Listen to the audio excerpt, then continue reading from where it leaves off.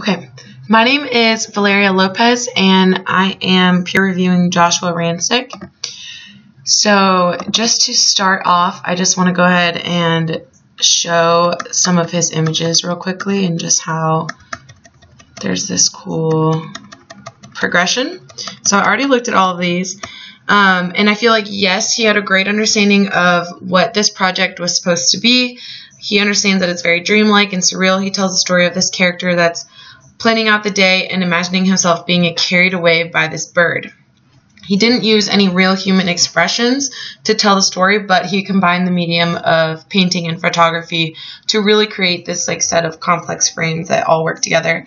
Even though there are no humans in this, I think that there's still an event or a moment of action that's occurring through this daydreaming figure and how he's being carried away by this bird and falling down. I think that this was really effective using the principles of design of a narrative in order to create this scene.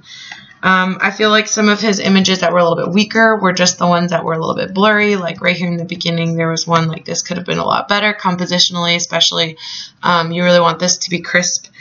But I feel like the one that stands out the most is when the words come out and it says, what to do today.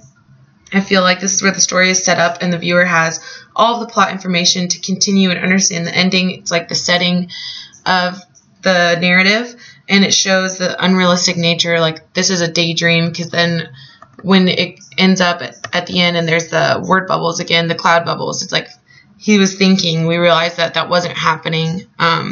So I think that just to improve in his final, I think it would be a great idea to incorporate this artwork and kind of you do it with a human character, so kind of combine the two worlds. I think that would be a really cool, surreal event and story to tell, especially since this artist is obviously really creative.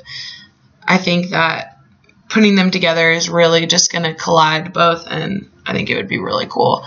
So overall, I think that this person, Joshua, had a really great idea of this project. I think he could really use people, and I can tell that the creativity is there. So maybe even replaying the story somehow, having someone jump and having a paper bird on their hand or something like that to imitate them being picked up. I just think something like that would be really interesting to see if it were possible. If not, I still think that this was really cool.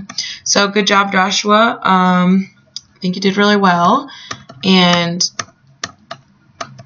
that's all I have for you.